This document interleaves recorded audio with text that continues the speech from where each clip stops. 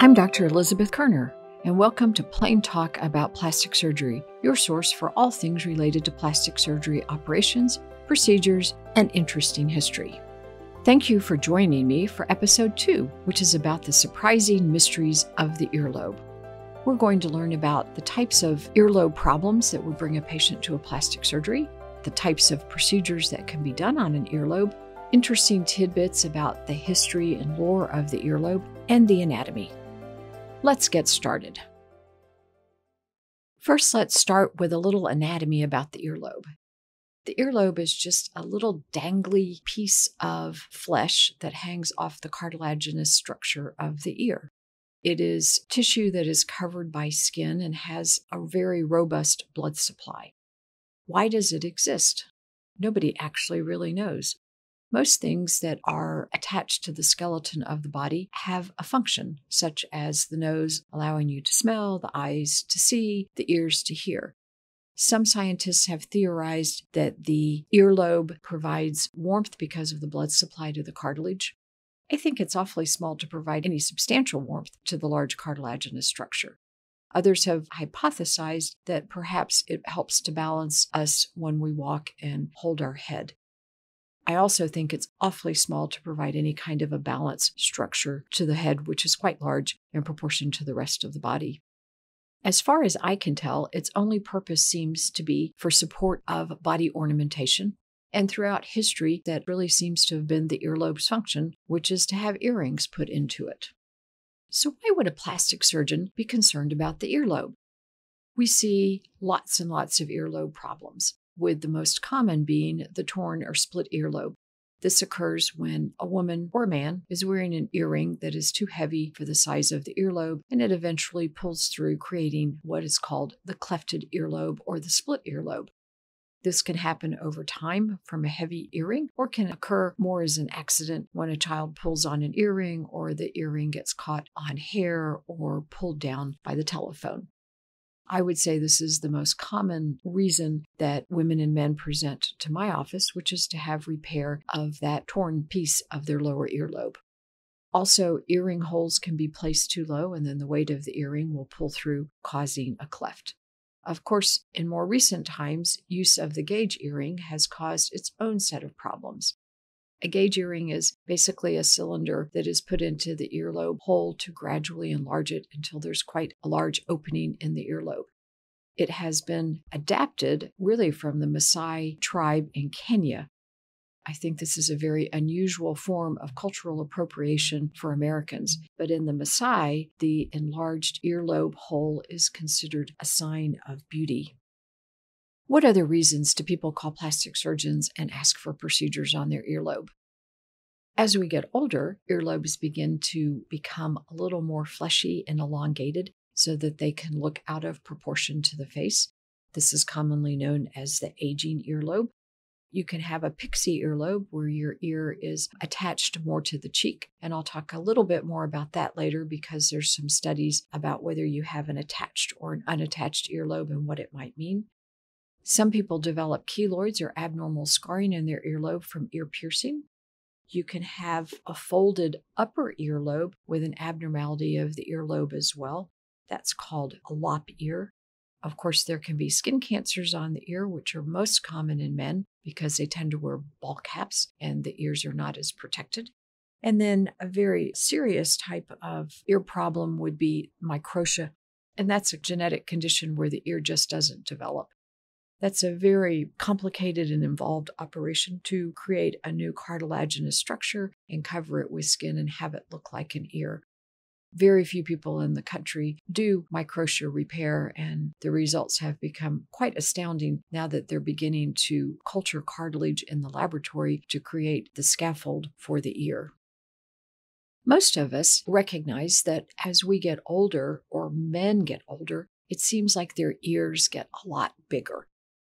There have actually been some studies to try and scientifically corroborate this observation that most people have.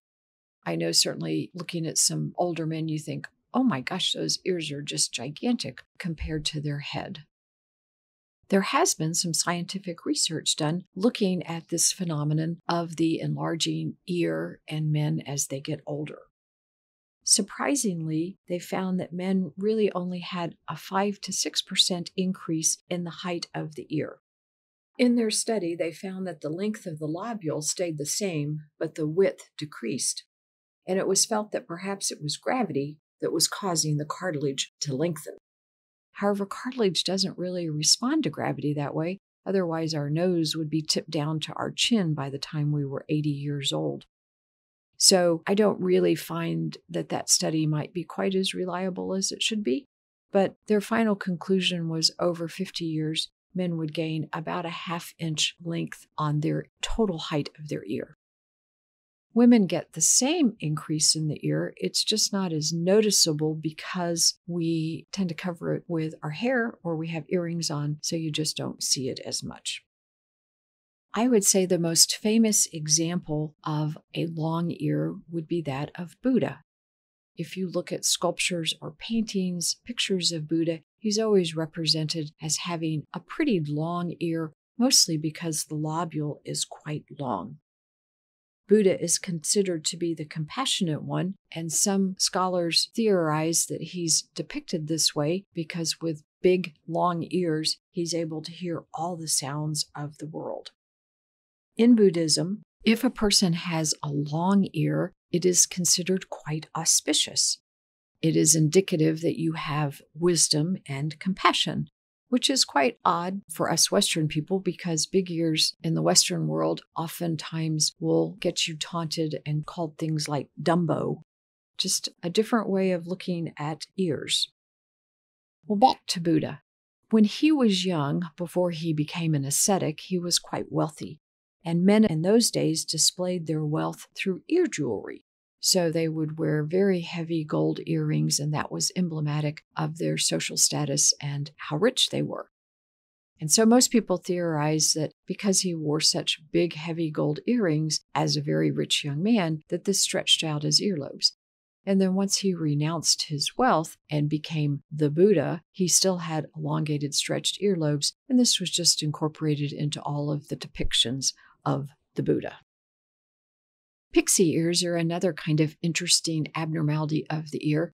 You can have an attached earlobe, which is when the earlobe doesn't have much of a dangle to it, so the whole bottom part of the lobule is attached to the cheek. And you can have an unattached earlobe. And if you go online, there's all kinds of websites that look at celebrities and famous people and say whether they're attached or unattached. It was thought in the past that this was actually a genetic factor, but that's been thoroughly rebuked or rebunked, and it really has nothing to do with anything. In plastic surgery, pixie ears are usually an unfortunate occurrence from a facelift. We do try when you're doing a facelift to make the ear unattached so it has a nice little separation from the cheek. Sometimes with a facelift, though, too much of the ear lobule will be sewn down to the cheek, and it gives what we call a pixie ear deformity. That can be corrected relatively easy in the office just by cutting around the bottom and resuturing it up at a little higher level. Keloids of the earlobe are when a person develops thick scar tissue where a piercing was, and this can occur either in the lobule, which is fleshy, which is most common, or it can occur up into the cartilage now that cartilage piercings are more common. Keloids are just a huge issue, and we'll deal with that in another podcast in more detail. Keloids are difficult to treat. They are considered a tumor of scar. We don't really know why people develop them. You can get keloids in your earlobe and not have keloids elsewhere. You can develop keloids other parts of your body, and they can be deforming and debilitating. For the earlobe, we tend to treat these first with steroid injections. The steroid will help the collagen to flatten out, and then compression earrings, which are basically screw-on earrings that you would wear for an extended period of time. When a patient comes in and has a large keloid, so it looks like a bump on the ear, or I've seen them as large as even a grapefruit that's hanging off of the earlobe, then those have to be cut out. When you cut a keloid out or remove it from tissue, there's about a 50% chance that it will recur. So if we have to surgically remove a keloid, we would immediately, or as soon as you're healed and can tolerate it, have you wear a compression earring to help prevent this from coming back. If keloids are really terribly bad, also radiation can be done to that tissue, which will help to prevent the keloid from reforming. Of course, when you radiate an area, the issue would be in 20 years, are you going to develop a cancer in that area? So radiation is usually just reserved for those quite severe cases of keloid formation. I do encourage my patients that have keloids that have been treated in their ear not to re-pierce, because that's almost a 100% certainty that that keloid's going to reform. When I was in Uganda on a mission trip, I saw massively huge keloids on the ear, incorporating the back of the ear, the cartilage of the ear, the lobule of the ear, the neck, and of course, other parts of the body. In many of those instances, to adequately treat the keloid, we would have to remove all of the skin and then skin graft the ear. It doesn't look quite as normal, but surprisingly, with a skin graft, most of the time the ear will heal well, look relatively normal, and the keloid won't recur. For most Americans, because we have access to good health care, I don't tend to see keloids of that size or that would require that extreme of an operation such as a skin graft to treat them. Usually just steroid injections, excision if they're noticeable or dangly, keloids, and then compression earrings. Skin cancer is quite common along the ear, especially along the outside rim, because it's exposed to sun. And men, of course, tend to wear ball caps, and that just doesn't give good coverage over the ears. If you really want to try and protect your ears from developing skin cancer, you should wear a larger, wide-brimmed hat, especially one that's got an SPF protection. There is a company called Columbra that offers excellent hats with FDA-approved SPF protection. I have nothing to do with the company, but they've been around for a long time and are a good source for sun protection clothing. The procedures and operations to correct or to remove a skin cancer along the ear and to reconstruct it are as varied as the number of skin cancers that one sees. Small ones can just be done in the office. Larger ones may require rearrangement of both the cartilage and the skin to close the defect. And really large ones may require a piece of tissue from elsewhere, either a graft or what's called a flap, where tissue is connected to the skin behind the ear to provide coverage over the cartilage frame. In severe cases of skin cancer, it is sometimes necessary to remove portions of the ear, which is always sad because it's such a noticeable deformity. It is possible to have a prosthetic ear made. In severe skin cancers, the medical artists that do that are really nothing short of wizards, because these ears look quite normal.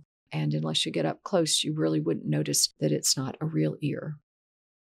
I would have to say seeing skin cancer in the lobule of the ear would be the least common area.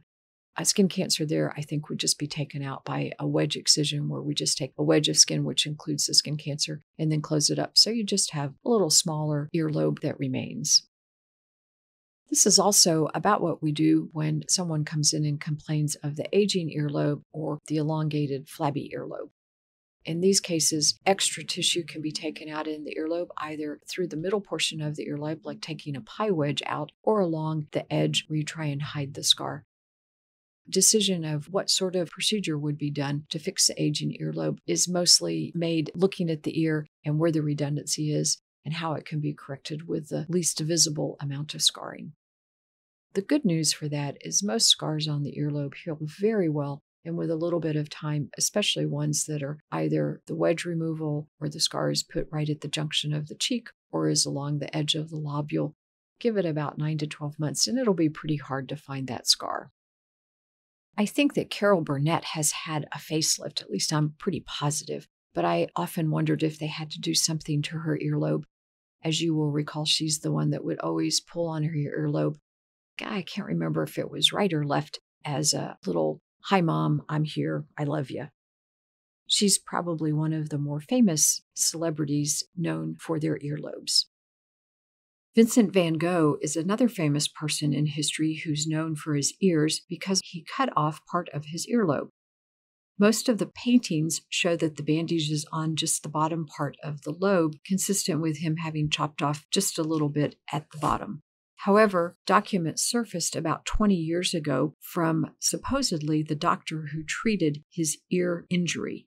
And at that time, the doctor wrote that he had cut off the majority of the ear and only left a little bit of the earlobe behind. Now, this is interesting because history since then says he just cut off a little bit of the earlobe. And why would Vincent van Gogh do this? Well, he was known to have major depression issues. His good friend, the painter Paul Gauguin, had come to Paris, and at some point after his arrival, Vincent brought up the idea of creating an artist colony in Arles where they were staying. I hope I have not butchered Arles, and I'm not even going to try and say Vincent van Gogh the way the Dutch do, because it sounds like you're spitting up a cat or something. By any way of looking at it, Vincent's mental health was tenuous. When Gauguin told Van Gogh he didn't want to be part of the dream to start the artist colony, a terrible fight erupted and Gauguin packed his belongings and moved out of the famous little yellow house. In his depression and despair, Van Gogh took a knife and cut off a portion of his ear. And to make it even more bizarre, he took the severed portion of the ear, wrapped it in paper, and took it down to the local brothel, where he presented it to an 18-year-old young woman named Gabrielle. She was a farmer's daughter who was working there as a maid. Other accounts say that he took it to the brothel and asked for a prostitute named Rachel, to whom he gave his ear bit. Either way, it's quite odd. The paintings that show the bandage on Van Gogh's ear, when I look at them as a surgeon, show me that they're on his right ear, because, of course, that's what you see. But evidently, when a painter does a self-portrait, he automatically reverses it. So when you're looking at it, it's how he would be painting it in the mirror, and that's his left ear. I did not know that that's how self-paintings are done. I just assumed the artist would naturally flip it around. You can get mirrors nowadays that are called true mirrors that will allow you to paint a self-portrait just the way other people will see you. So it automatically flips your projection left to right. In plastic surgery, this is kind of interesting because in facelifts, there are lots of studies to show that when you put two right sides of the face together and two left sides of the face together, such as are often done in facelift studies, the person doesn't look anything like themselves. This is a good way to point out to your potential facelift patient that they have significant asymmetries between the right and the left side of the face.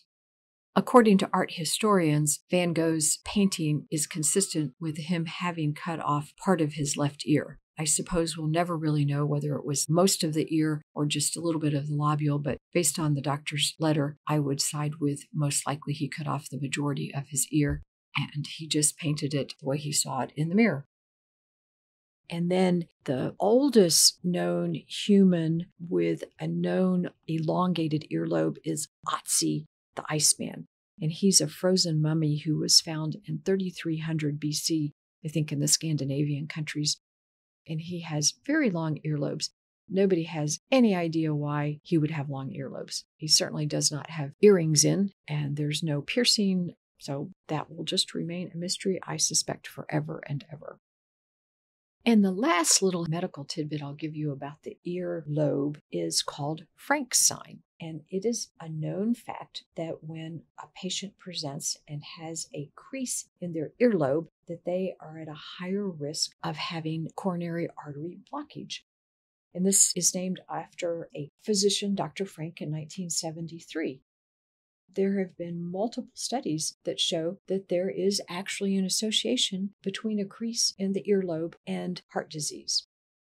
It is a true correlation. It's not just a chance finding, and nobody really knows why. They think maybe it's that with coronary artery disease, there's less blood flow out to the distant portions of the body, like your fingertips and toes, and of course the earlobe would be quite distant from the heart, and that would cause it to crease because of damage to the blood supply. This was historically felt to be associated with the death of Emperor Hadrian, and the bust of Hadrian in multiple museums shows that he has a very clear earlobe crease. Famous people right now that have it, I was just looking online, George Bush has an earlobe crease. But you can also get an earlobe crease if your earlobe just gets kind of fleshy and dangly. So I'm not quite sure how the cardiologists distinguish between the two. I did speak with a few cardiologists and they said, oh yes, we look for Frank's sign, and that's just one of those little telltale signs that you should probably do an angiogram on someone to see if they have underlying coronary artery disease. Who would have thought that the humble earlobe could be a predictor of heart disease?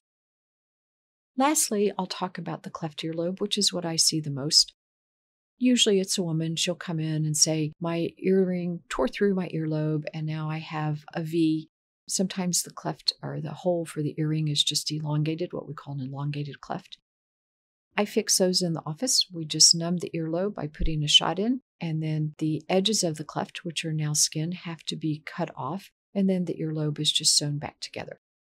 Depending on where the earring hole is, I normally will place a new earring hole so that it's not right on the scar tissue, because scar tissue is weaker, and when you put an earring right above it, it will tend to pull back through again. Stitches surprisingly have to be in about 10 to 11 days because it takes the earlobe a little bit longer to heal. Again, I think not as great a blood supply as, say, your face, which has got abundant blood supply. And the scar usually heals quite beautifully. This is an extraordinarily common little procedure that's done in the office. Sometimes insurance will cover it because it is actually a repair of a laceration, but it's easy to do. And we do ask, if you're having a cleft earlobe repaired, that you bring in a very small stud earring, like a 3mm little ball, because if you put a heavy earring on, it's going to interfere with the stitches healing on the earlobe. So that's about all that I have for you about the humble earlobe.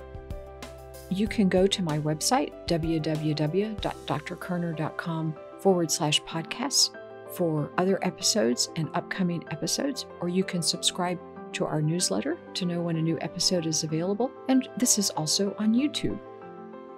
Thank you very much for listening to Plain Talk about plastic surgery. Have a great day, and don't forget to use your sunblock.